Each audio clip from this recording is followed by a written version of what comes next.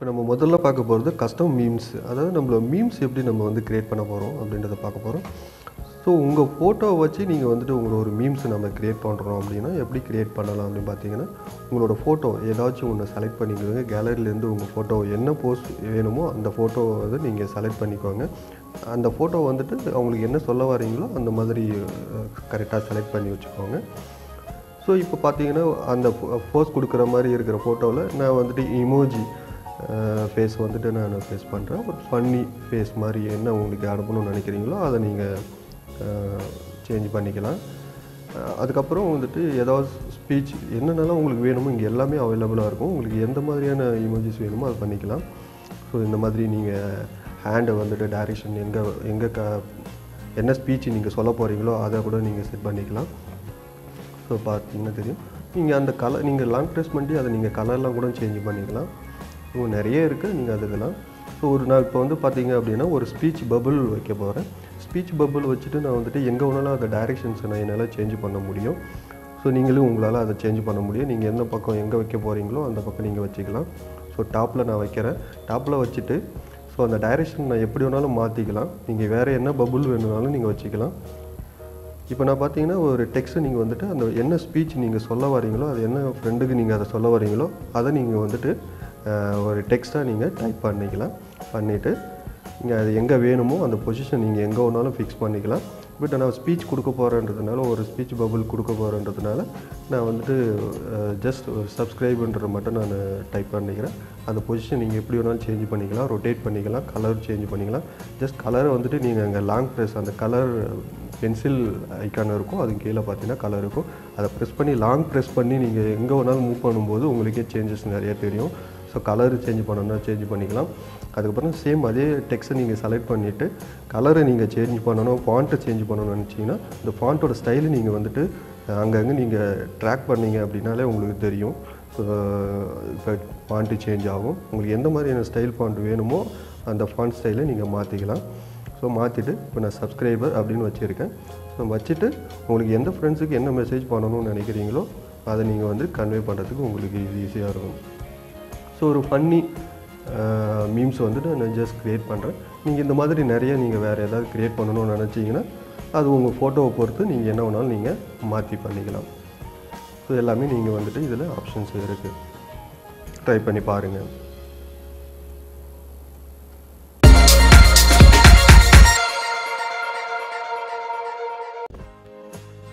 அடுத்ததாக பார்த்தீங்கன்னா voice message எப்படி நம்ம பண்ண போகிறோம் பார்த்தீங்கன்னா, வாய்ஸ் மெசேஜ் நார்மலாக நான் எப்பயுமே வந்துட்டு நீங்கள் லாங் ப்ரெஸ் பண்ணிவிட்டு தான் நம்ம எப்பயுமே வாய்ஸ் ரெக்கார்ட் பண்ணுவோம். ரெக்கார்ட் பண்ணிவிட்டு அதை லாங் ப்ரெஸ் பண்ணிவிட்டு ஜஸ்ட் எடுத்தோம் அப்படின்னா ஃபிங்கர் எடுத்தோம் அப்படின்னா உங்களுக்கு அந்த மெசேஜ் போயிடும்.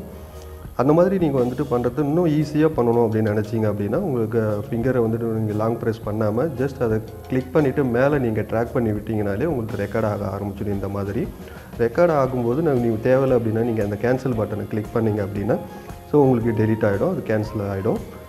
நீங்கள் இது மாதிரி ட்ரை பண்ணி பார்க்கலாம். நீங்கள் இது ஈஸியான ஒரு மெத்தடை கூட நீங்கள் பார்க்கலாம். இதை ஜஸ்ட் கிளிக் பண்ணுங்கள், மேலே ட்ராக் பண்ணி விட்டிங்கன்னா உங்களுக்கு ரெக்கார்ட் ஆக ஆரம்பிச்சிடும்.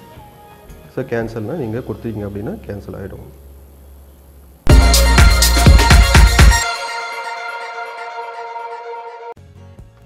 இப்போ பார்த்தீங்கன்னா ஸ்வைப் ரிப்ளை.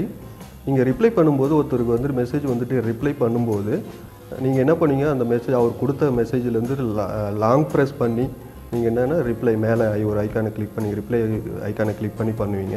ஸோ என்ன நீங்கள் ரிப்ளை பண்ணணும்னு நினைக்கிறீங்களோ அந்த மெசேஜை நீங்கள் வந்துட்டு லாங் ப்ரெஸ் பண்ணிவிட்டு அதுக்கப்புறம் இந்த மாதிரி நீங்கள் மெசேஜ் பண்ணுவீங்க. பட் இன்னும் ஈஸியான இது என்ன பார்த்தீங்கன்னா இதில் டிப்ஸ் என்னென்னு பார்த்தீங்க அப்படின்னா, நீங்கள் லாங் ப்ரெஸ் பண்ணாமலே அந்த என்ன மெசேஜோ இல்லை என்ன ஃபோட்டோவுக்கு நீங்கள் ரிப்ளை பண்ணணும்னு நினைக்கிறீங்களோ அதை ஜஸ்ட் நீங்கள் என்ன பண்ணலாம் அப்படின்னா ஸ்விப் பண்ணலாம். அதாவது இந்த மாதிரி லாங் ப்ரெஸ் பண்ணாமல் ஜஸ்ட் நீங்கள் ரைட் சைடு வந்துட்டு நீங்கள் ஸ்விப் பண்ணிங்க அப்படின்னா இந்த மாதிரி உங்களுக்கு ரிப்ளை வந்துடும். நீங்கள் ரிப்ளை கொடுக்கும்போது நீங்கள் ஈஸியாக வந்துட்டு நீங்கள் ஜஸ்ட் லாங் ப்ரெஸ் பண்ணிவிட்டு இந்த மாதிரிலாம் பண்ணாமல் இந்த டிப்ஸை நீங்கள் யூஸ் பண்ணிங்க அப்படின்னா ஈஸியாக இன்னும் உங்களுக்கு வந்துட்டு நல்லா நீங்கள் ரிப்ளை பண்ணலாம்.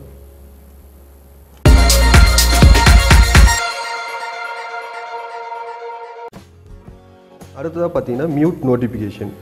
இந்த மியூட் நோட்டிஃபிகேஷன் எதுக்காக அப்படின்னு பார்த்தீங்கன்னா, நம்மளோட ஃப்ரெண்ட்ஸு அதில் வேறு யாரோ அதர் ஃப்ரெண்ட்ஸ் வந்துட்டு நம்மளுக்கு குரூப்லேயோ இல்லை இண்டிவிஜுவலாகவோ ஏதாவது மெசேஜ் ஃபார்வர்ட் பண்ணிகிட்டே இருப்பாங்க. அந்த மெசேஜை வந்துட்டு நம்ம வந்துட்டு மியூட் பண்ணுறதுக்கும் நமக்கு ஆப்ஷன் இருக்குது ஈஸியாக. அவர் வந்து எத்தனை மணி நேரத்துக்கு வந்துட்டு அவரோட மெசேஜ் வந்து நமக்கு வந்துட்டு நோட்டிஃபிகேஷன் மியூட்டில் இருக்கணும் அப்படின்ற எல்லா ஆப்ஷன்ஸுமே நீங்கள் செட்டிங்ஸில் போனீங்கன்னா உங்களுக்கு இருக்கும். ஸோ ஜஸ்ட் நீங்கள் இப்போ அந்த ஐக்கான் செட்டிங்ஸுக்கு போங்க, மியூட் ஐக்கான்ன்றதை நீங்கள் நோட்டிஃபிகேஷன்றதை கிளிக் பண்ணிங்க அப்படின்னா உங்களுக்கு வந்துட்டு அவர்கிட்டேருந்து வர மெசேஜ் எதுவுமே வந்துட்டு அந்த சமயத்துக்கு எதுவுமே வராது. ஸோ அவரோட நோட்டிஃபிகேஷன் எல்லாமே மியூட்டில் இருக்கும்.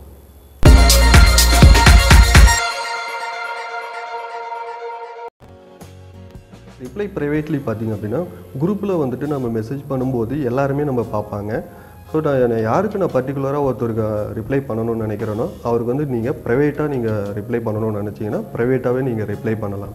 எப்படி பார்த்தீங்க அப்படின்னா அவருக்கு ஜஸ்ட் நீங்கள் லாங் ப்ரெஸ் பண்ணி மேலே நீங்கள் வந்து ரிப்ளை ப்ரைவேட்லி அப்படின்ற ஆப்ஷனை நீங்கள் கிளிக் பண்ணிங்க அப்படின்னா உங்களுக்கு வந்துட்டு யாருக்கு மட்டும் நீங்கள் மெசேஜ் பண்ணணும் ரிப்ளை பண்ணணும்னு நினைக்கிறீங்களோ அவருக்கு வந்துட்டு என்ன பண்ணணும்னு நீங்கள் நினைக்கிறீங்களோ அதை நீங்கள் பண்ணலாம். அது வந்துட்டு ஸ்டிக்கராக இருக்கலாம், இல்லைனா நார்மல் டெக்ஸ்ட்டாக கூட நீங்கள் என்ன பண்ணலாம், ரிப்ளை பண்ணுறீங்க அப்படின்னா ரிப்ளை பண்ணலாம் இந்த மாதிரி.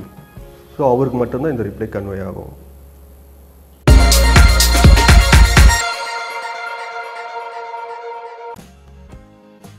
வால்பேப்பர்னாலே எல்லாருக்குமே தெரியும்.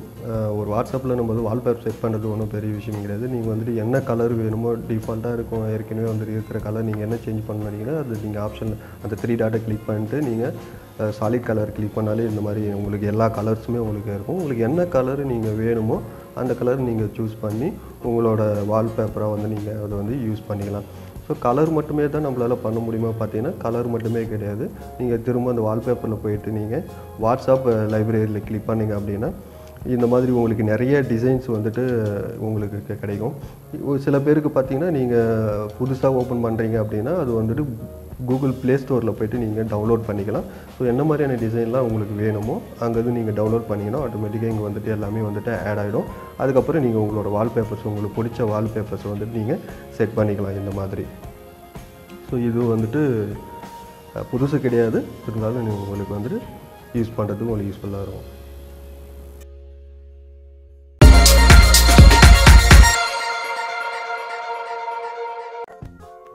இப்போ பார்த்தீங்கன்னா ஸ்டிக்கர்ஸ் பார்த்தீங்கன்னா நம்ம வந்துட்டு வாட்ஸ்அப்பில் பொறுத்த வரைக்கும் இமோஜி தான்ங்கிறது டிஃபால்ட்டாக நம்ம ஆல்ரெடி ஏற்கனவே இருக்கும். ஸோ ஏதாவது ஸ்மைலோ இல்லை என்ன நீங்கள் வந்துட்டு அனுப்பணும்னு நினைக்கிறீங்களோ அது எல்லாமே வந்து ஸ்மைல் இந்த மாதிரி அனுப்புவீங்க. இது இல்லாமல் இந்த மாதிரி நிறையா உங்களுக்கு ஸ்டிக்கர்ஸும் உங்களுக்கு இருக்கும். நார்மலாக இமோஜிஸ்க்கு நிறையா இருக்கும். இது இல்லாமல் இந்த மாதிரி ஸ்டிக்கர்ஸை நீங்கள் வேணும் அப்படின்னா நீங்கள் அங்கே என்னென்ன வேணுமோ அதை வந்துட்டு நீங்கள் கிளிக் பண்ணிக்கலாம். உங்களுக்கு இந்த மாதிரி உங்களுக்கு என்னென்ன இமோஜிஸ் வேணுமோ அதை நீங்கள் இது மாதிரி டவுன்லோட் பண்ணிட்டீங்க அப்படின்னா இது எல்லாமே வந்துட்டு உங்களோட வாட்ஸ்அப்பில் வந்துட்டு ஆட் ஆகிடும். அதுக்கப்புறம் நீங்கள் வந்துட்டு என்ன ரிப்ளை பண்ணணும்னு நினைக்கிறீங்களோ அதை வந்துட்டு பண்ணியாக என்ன அனுப்பணும்னு நினைக்கிறேன் பண்ணலாம். இது இல்லாமல் நீங்கள் கூகுள் ப்ளே ஸ்டோரில் போய்ட்டு இந்த மாதிரி நிறையா உங்களுக்கு அவைலபிளாக இருக்கும், ரெடிமேடாக ஆல்ரெடி இருக்கும். ஸோ நீங்கள் அதையும் வந்துட்டு என்ன பண்ணிக்கலாம், நீங்கள் உங்களோட வாட்ஸ்அப்பில் உங்கள் பிசி இதில் உங்களோட மொபைல்லேருந்து நீங்கள் டவுன்லோட் பண்ணிக்கலாம். உங்கள் மொபைலில் டவுன்லோட் பண்ணிங்கன்னா எல்லாத்தையும் இது வந்து வாட்ஸ்அப்பில் வந்துட்டு உங்களுக்கு ஆட் ஆகிடும். ஸோ ஆட் ஆகிடுச்சு அப்படின்னு பார்த்தீங்கன்னா இந்த மாதிரி உங்களுக்கு என்ன உங்களுக்கு வேணுமோ அது எல்லாமே நீங்கள் வந்துட்டு இன்ஸ்டால் பண்ணிக்கலாம். இன்ஸ்டால் பண்ணதுக்கப்புறம் பார்த்தீங்க அப்படின்னா இந்த மாதிரி உங்களுக்கு எல்லாமே ஆட் ஆகிடும். அதுக்கப்புறம் நீங்கள் பண்ணியாக வந்துட்டு என்னென்னலாம் நீங்கள் ரிப்ளை பண்ணணும்னு நினைக்கிறீங்களோ கேரக்டர்ஸு அதுக்கு அந்த மாதிரி நீங்கள் வந்து ரிப்ளை பண்ணிக்கலாம்.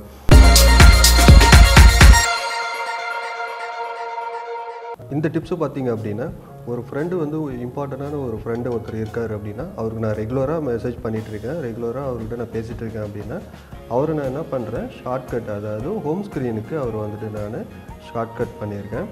ஸோ நான் என்ன பண்ண போகிறேன்னா வாட்ஸ்அப் போகாமலே ஜஸ்ட் அவர் வந்துட்டு என்ன நேமில் அவர் நான் சேவ் பண்ணிக்கிறேனோ அந்த நேம்ஸ்க்கு ஹோம் ஸ்க்ரீனில் இருக்கும். அவர் ஜஸ்ட் கிளிக் பண்ணாலே வந்துட்டு எனக்கு வந்துட்டு வாட்ஸ்அப் நான் வந்துட்டு அவருக்கு மெசேஜ் பண்ணலாம். ஸோ யாரெல்லாம் நான் வந்துட்டு செட் பண்ணணும் அவங்களாம் நான் பண்ணிக்கலாம்.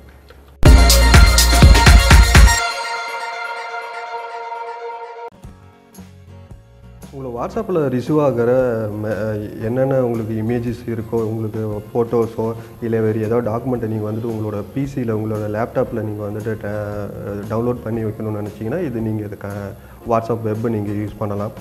ஸோ ஜஸ்ட் அந்த பார்கோடை வச்சு நீங்கள் ஸ்கேன் பண்ண மாதிரி நீங்கள் பண்ணீங்க அப்படின்னா உங்களுக்கு குரோமில் நீங்கள் போய்ட்டு ஆப்பை முதல்ல டவுன்லோட் பண்ணிவிட்டு அதை வந்துட்டு நீங்கள் இந்த மாதிரி பார்கோடை வச்சு ஸ்கேன் பண்ணிட்டீங்கன்னா உங்களுக்கு வந்துட்டு பிசியில் கனெக்ட் ஆகிடும்.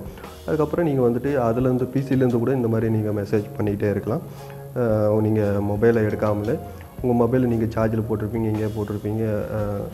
அப்போ வந்துட்டு நீங்கள் வந்துட்டு பிசி மட்டுமே நீங்கள் யூஸ் பண்ணுறீங்கன்னா அப்போ பிசிலேருந்து நீங்கள் எல்லாத்தையுமே ரிப்ளை பண்ணலாம். ஸோ அதுக்கும் யூஸ் பண்ணலாம்.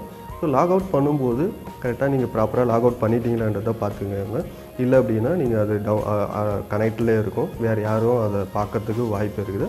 ஸோ பண்ணும்போது ரெண்டுமே எல்லாமே லாக் அவுட் பண்ணிட்டீங்களா அப்படின்றது மட்டும் என்ஷூர் பண்ணிக்கோங்க.